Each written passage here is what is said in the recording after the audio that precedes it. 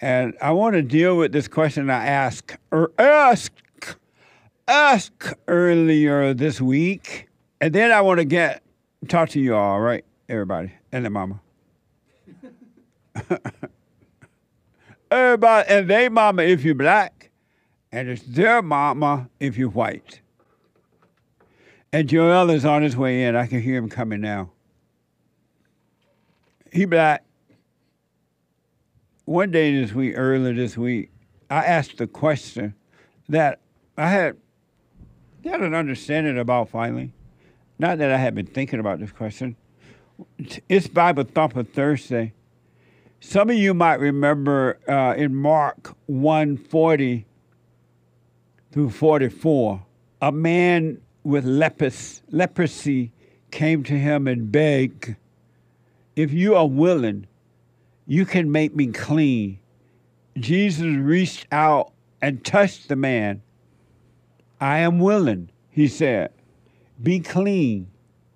Immediately, the leprosy left him, and Jesus sent him away at once with a strong warning.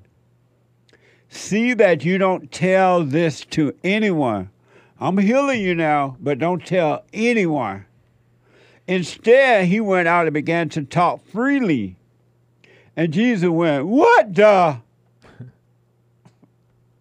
Spreading the news. As a result, Jesus could no longer enter a town openly, but stayed outside in lonely places. I've never heard it written all like that before. What Bible is this? No, I never heard that either. I think it's the New International Version. Oh, no wonder. NIV. They done messed it up. Mark 7 to 31, 36. There some people brought to him a man who was deaf and could hardly talk. And they begged Jesus to place his hands on him. After he took him away from the crowd, Jesus put his finger into his ears, the man's ears. At this, the man's ears were open. His tongue was loosened, and he began to speak plainly. And then he commanded them that they should tell no one. But the more he commanded them, the more widely they proclaimed it. Amazing. He's telling them, don't tell it. Are they black? And they told it. Here's some more information about the Gospel of Mark from Pursue God's video. Watch this. See, the book of Mark is the shortest gospel of the four gospels. It's probably written around 55 AD. It's an action gospel with vivid descriptions and fewer teachings than the other gospels. So, for example, you'll see verses like this from Mark chapter 1. Passing alongside the Sea of Galilee, Jesus saw Simon and Andrew, the brother of Simon, casting a net into the sea because they were fishermen. And Jesus said to them, "Follow me, and I will make you fishers of men." And immediately they left their nets and followed him. Now, let's talk a little bit about the author. The early church unanimously believed that this account was written by John Mark, who likely got his information from Peter's preaching and memoirs. Mark wrote this account to show the world who Jesus is and what he has done. The central theme of Mark is outlined in the first verse of the book. So here it is, Mark chapter 1, verse 1. Here's how Mark starts the book. This is the good news about Jesus the Messiah, the Son of God. Clear, concise, and compelling. The Son of God. Yeah. See, all you people who think Jesus is God, the Son. He is the Son, not the Father, dummies. What the? So I want to ask, I'm going to start with Hassan again. I know he responded. When Jesus healed the man and he said, don't tell anyone. And the man went and told it anyway. Why did Jesus tell him not to tell anyone? I just think that, he just wanted, I think, people to know for themselves and have faith, because the faith is what, would heal them, and that they could do it on their own, kind of understanding that the belief and the faith in God is what's healing. And I think if it would have became too publicized, it would have been like, oh, well, there's this magic man down the street, let me go get my leg fixed or my thing. And it would have just became like a physical, practical thing where it's like, oh, this, got to come here to get my thing fixed or whatever. And I think he wanted it to be more of, like a genuine thing of knowing that they had faith and belief in God and that they could be healed. So he didn't want it to become like silly. Amazing. Why do you say Jesus told him, don't tell anyone I've healed you? I think he didn't want to create, in my opinion, I could be wrong. I think he didn't want to create This is JLP Friday. That was Hassan, the audience engineer, the expert on the show. JLP Friday, TV, he black. His show is here every day except Friday at 11 a.m. Pacific time. And an expert here. Yeah, I think he just didn't want to cause like an uproar because of the fact that he knew that when the Pharisees or whoever were going to crucify him, that they were going to do it. He knew that was a prophecy that needed to happen. So I think that he didn't want that to come sooner than when it needed to. But the point is he was just trying to, I think he just didn't want to make an uproar, so his time wouldn't come sooner than when it needed to be. I'm sorry? I think he just didn't want to make an uproar, so his time wouldn't have to come sooner than what it needed to be. What time? His crucifixion. So he can heal as much people as possible. Amazing. But I could be wrong. No, that could be that's nice. Intellectual. Amazing. And you say, this is Sean, my producer, expert here. That's nice.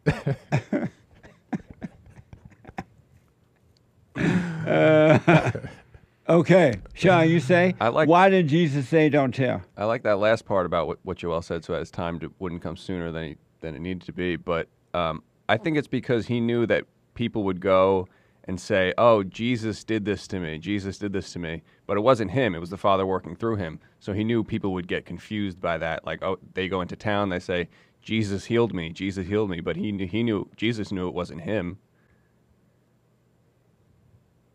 So,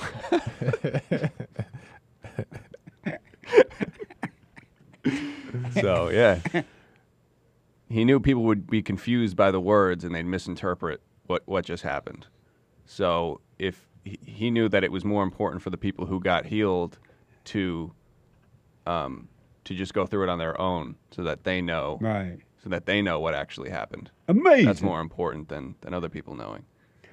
To add to what's been said, what I realized the reason he said it is that he told the man not to tell it because Jesus knew that the human beings are like animals, that their hearts are evil, that they're wicked, and that if they went out and told them that they had been healed, they were going to try to discourage them and take that away from them and make them doubt themselves because human beings are evil.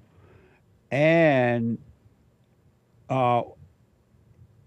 if you notice that every time somebody hear the truth, whether it's somebody reading the Bible or someone talking about this or that, every time they hear the truth, they want to go out and start preaching.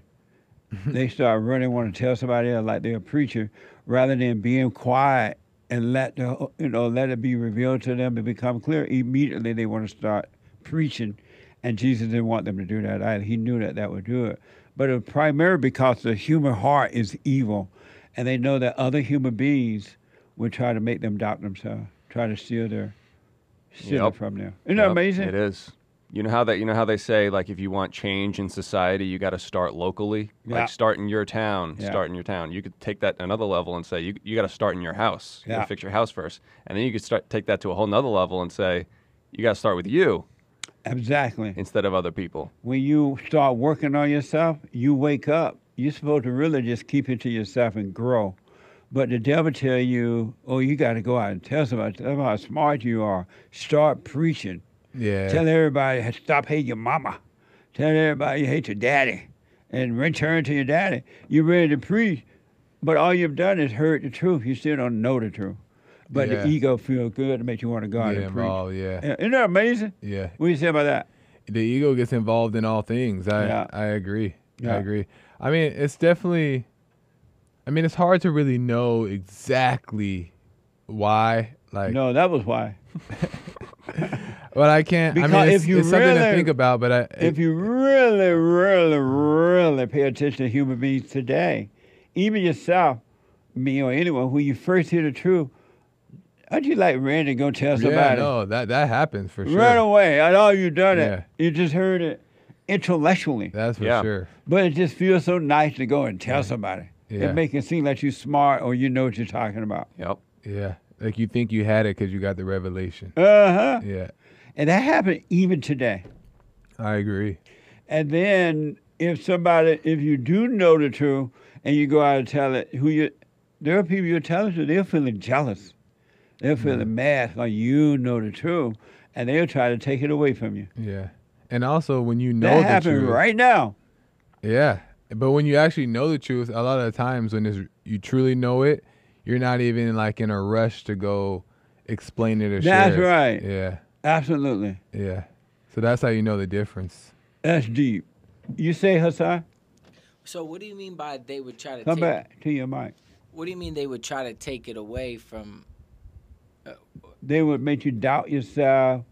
They would try to do something to make you think that it didn't really happen, he didn't heal you, or you really don't see what you see. I don't think that's what I mean by it. Oh, so like even in regards to Jesus. Yeah. Even, what do you mean by even in regards? Oh, so you're saying that? Is he speaking too far away from his mic or something? It did sound a little bit low. I don't know if Uh-huh. it's. Yeah, I don't know. I don't There we know. go. That's a little better. Maybe I don't understand. What? I'm trying to understand that. So you mean that the Jesus would have? I don't know. I don't know. I'm not fully. I gotta hear it again, I think. Well, you can also make it worse by telling people the truth. You can make it worse for them because if they start rejecting the truth that you're telling them, and you keep at it, and you keep trying to get it, you keep trying to communicate it to them, you're making it worse because they just get defensive, and they just do their own thing that they were going to do anyway, just for their own ego purposes. Yeah. And You're not supposed to force it anyway on anyone. right, you can't. Yeah. Because you end up making it worse, and then you think you feel bad about yourself doing that because you think, oh, I made it worse for that other person. Oh, so like, okay. So I understand it in a parallel of like in today. Like when I hear stuff you say, then I go and say and I get a thrill from it. Yeah.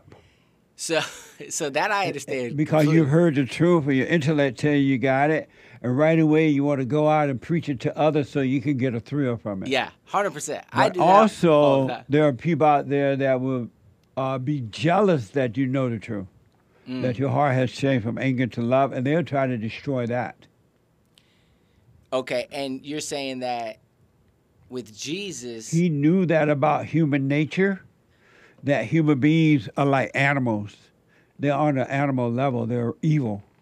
And they'll be jealous of that, and so they'll try to take that away from the person by trying to make them doubt themselves or put them down in some kind of way or something, because human beings are evil. Well, see, my only thing where I'm just a little bit confused is that, like, if a person is like a leper and he can't walk, and then Jesus said, get up and walk, and then he starts walking and dancing, right? Then how does a person at that point, when I just had an image in my head, like when the person says, I could walk, and then another person says, no, that's not true, that's a lie. Do they just fall out? Do they doubt and just fall out because the person made them doubt again? That's where I'm confused. So what now? Like, He didn't say that they would do it. He didn't say they would be able to take it, but they would try. that they would try to. Oh, Yeah. okay. Because I was they're wondering, jealous. yeah, I just wonder, like, I just picture somebody walking and being happy they're walking, and somebody said, no, that's a lie. Jesus is not real, and then they just fall out again. But you know how there could be witnesses there to see this man. They knew him forever. He couldn't walk. Yeah. And they'll see Jesus come by and heal him. And then they'll still say Jesus didn't do that. Yeah, no, that's for sure. Yeah. And they did that in the Bible, it says too. Yeah. Yeah. Yeah. What a I mess. understand. And once you once you believe, you can't unbelieve. Once you see, you can't unsee it. Right. So once they believe that they can walk, they start walking. No matter what anyone else says, like they can't go back. But It's amazing how. Go ahead, finish your point. I was going to bring something else up. Yeah, it's amazing how wicked the human heart is. The human heart is pure evil. Really, I had no idea how evil human beings really were until I was able to see. They have no love. They are like animals. Yep. Amazing. And it's all Adam's fault. No, it's Eve's fault. Adam shouldn't have listened to the woman. Yes, that's where you're about to say something else. Is it better to disturb comfortable people, or is it better to comfort disturbed people? So what? Is it better to disturb the comfortable, or is it better to comfort the disturbed?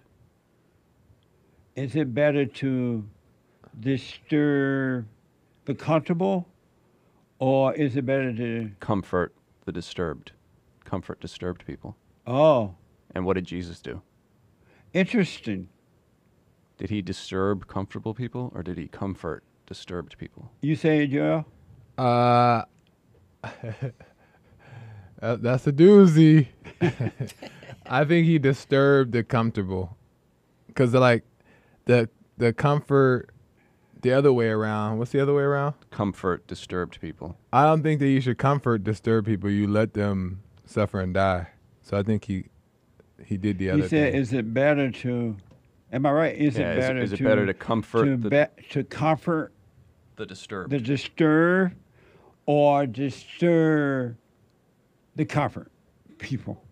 I think disturb the comfort, but I got to smoke on it more. But I think that's my final answer. What do you say, Hassan? Definitely, yeah. Disturb the comfortable. And what do you say, Sean? I say comfort the disturbed. I say neither.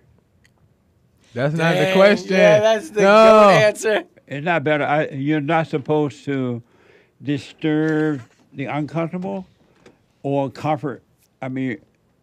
Or Yeah, you're not supposed to. You're saying you're not supposed to disturb comfortable people, and you're Right. not supposed to comfort disturbed not people. at all. You messed up the whole game. You're supposed to play along. Pick one. But I think, No, there isn't. But that, but truth, I think is disruptive too. Like, to evil people. yeah, and to people who are just sleeping, like Yeah. not comfortable could be like not awake, like just. So I think like, yeah. Yeah, there's a famous quote about art, and how the purpose of art is to comfort the disturbed and to disturb the comfortable. Oh, So that's where I got that from. I see.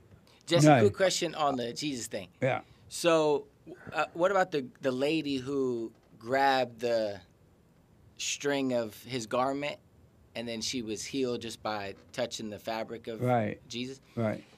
So, do you think any of that has to do with the faith that the person has in God or in the power of God that has to do with the healing?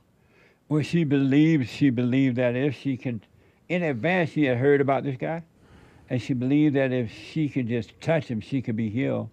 And it was because of her faith. And when you come back to the Father, you start living that way without any doubt at all. Yeah. No matter what situation happens, no matter whether it's happening inside of you or outside of you, inside of you have no doubt at all. And can no one stop you? And believe me, they try. So what do you think? I just thought about this. What do you think about that Jesus actually has nothing to do with anything? Like, obviously we needed him to do what he did, but what if it was just more so about faith? Who? What if it was more so about faith? What if it wasn't even about? What if there was no importance on Jesus' being in human I form, and it was just mainly about people realizing that it's you? I got it. But It's not before Jesus. Jesus came, there was nothing to believe in. There was no way out. Right. So, but do you think that people now put this over importance on Jesus being the reason when it was the faith which I is see. the reason. They believe, yeah. You're Yeah. right. They made Jesus out of God, so they focus on the physical person rather than the spirit. Right. And that's why they think that's why he is the God and what the Oh, man. So- Yeah. So, so what do you think that her touching the garment is almost metaphorically to the spirit of Jesus? Or Yeah. was okay? Right. Absolutely. Yeah. Absolutely. yeah. And a lot of people don't realize Jesus was more about the spirit, healing the spirit. And they use physical example, but it's really about the spirit, healing inwardly. Haight said journalists think their mission is to do both those things. Like what you mentioned, which is best to Yeah. whatever. Comfort, yeah. Yeah. He said the journalists think they should do both. Journalists think that they should do both. Their mission is to do both of those things. Interesting. There's this false pedestal thing that people put on Jesus to make him to be more than what he is. When he even said that he's the Son of Man, he even said that he was in human form, and he even said that we'll do greater things. But people love to attach God and all these miracles to Jesus as if it's unattainable and making him out to be way more important than what he needs to be. But it sounds like Jeff was saying he didn't believe that Jesus was God. No, he said he believes that Emmanuel thing is saying that he is God. Oh, I'm confused. Last word. Do you believe that everything is exactly as it should be? Yes, but it's in us, though. Absolutely. All right. That's my last word. Hassan, last word. Jesus is Lord. And Hassan got the Jesus shirt too. My experts, folks. Let me hear from my experts. Amazing. Nice. Thank you, guys. Thank you. I appreciate it.